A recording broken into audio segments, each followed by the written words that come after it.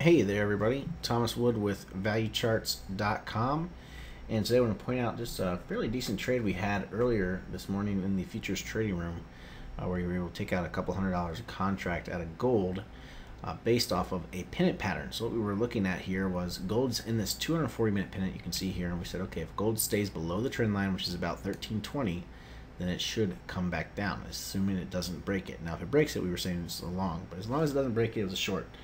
And if you took that short, you can see gold sold off from about 1318, 13, 1750 in that area where you would have been able to get in this morning. Came all the way down to a low of about 1310, which is about $700 to $800 a contract worth of a move in a matter of a couple of hours. Now, overall today we had a pretty dull day because the markets really didn't move much in the morning. That's all right. Just one of those days where you sit on your hands and preserve your capital, waiting for the opportunity later on. So that's all I have for today. I hope it helps. Make sure you watch for this gold pennant breakout.